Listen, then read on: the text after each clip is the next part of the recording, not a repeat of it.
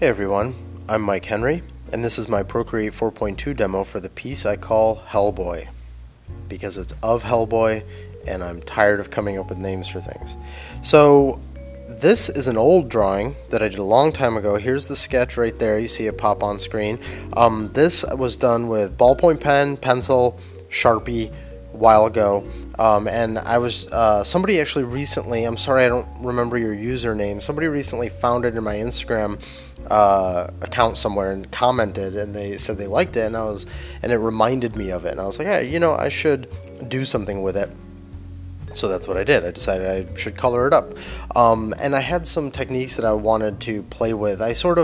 I think that one of the important things to do in art is, as you build techniques, you try to overlap them, or you do your best to make sure at least that they don't get siloed. Like, this is my technique for this, and I only use it for this. And so what I wanted to do was nothing like special, nothing that other artists don't do, but just something I don't really ever do. Was I wanted to do something that was just a series of multiply layers for shadows. I've done multiply layers for shadows, of course, and on my channel here you can see me doing it across the board, but I just sort of wanted to play with, at least for myself, doing it a little bit differently. So let's start talking about it. Here everything is flatted like normal, and I'm doing my select paint, select clear method just like I normally do. So if you want to see that, it's linked down below, and that's how I went through coloring all of this. What I then did was I treated these shadows as the sort of main form shadows, and there are some cast shadows as well, just sort of what he would cast on himself. So his ear onto his neck, or his chin and neck onto the coat, like that type of a thing. And I was going through all the layers applying these. This shadow, by the way, is a warm shadow because my highlight is going to be cool. So this is like a reddish, a light gray, reddish, tannish color set to multiply. And so I'm going through all of these layers, and I am using mostly a soft brush, like a big fat airbrush. In fact, it's almost entirely that. And then I'm just occasionally using selections, or at the very least painting something in a little bit more hard, and then using a soft eraser to erase away. And so what you see here is me doing that on the base shapes for everything and moving through. One thing to note, because it's a little hard to see, is sometimes it's hard to tell where his face ends and his neck begins, since it's all red, or like for instance where his one horn ends and then his head begins. So I do at times shift the colors around a little bit just so I can see what I'm working with, which you'll see that coming up in a second.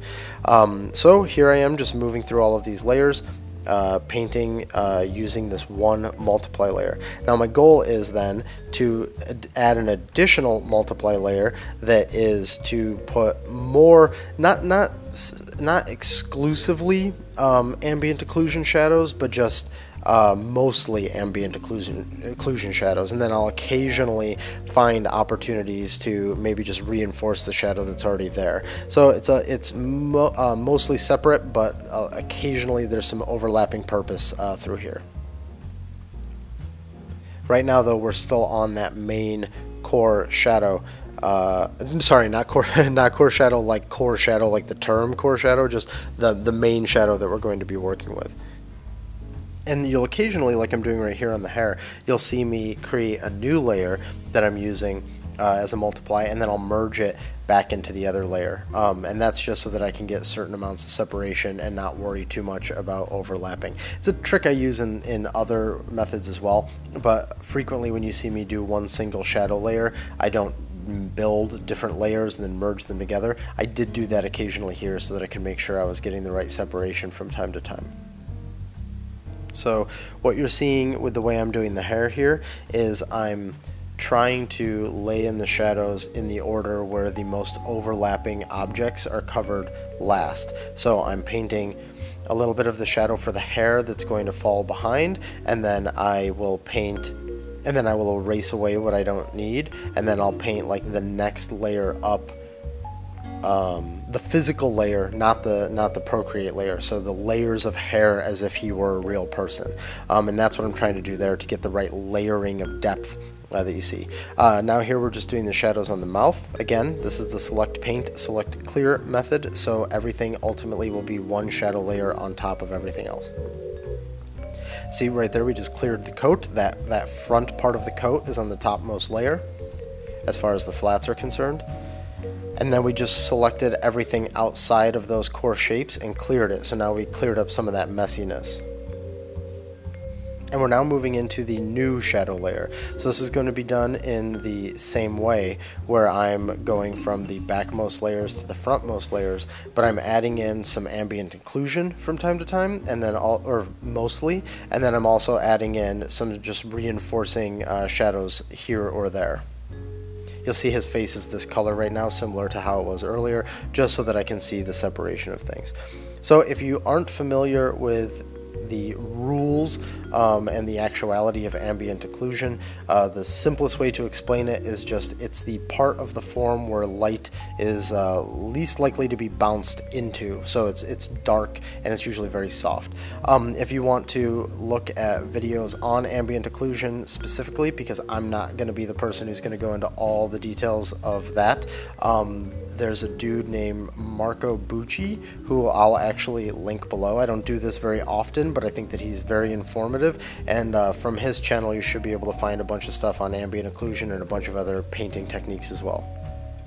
So now what I've done is I've laid in all that shadow, and I'm doing my highlights. My highlights for this, because of the nature of his skin and the way that I wanted to capture the lighting, is all done with a blue, like turquoise layer, which you saw a second ago pop in at full opacity, and then the opacity on that is lowered. What I'm doing is I'm putting in where the highlights are going to hit, and anywhere where there's shadow I don't really care about, because when I'm done with this I'm going to select my shadow layers and delete away all of the highlight layers. That way I am, even where the highlight might go right to the shadow, that way it's just deleted from there. So there you can see I've deleted away, and I've also lowered the opacity on that highlight layer down to where it feels right.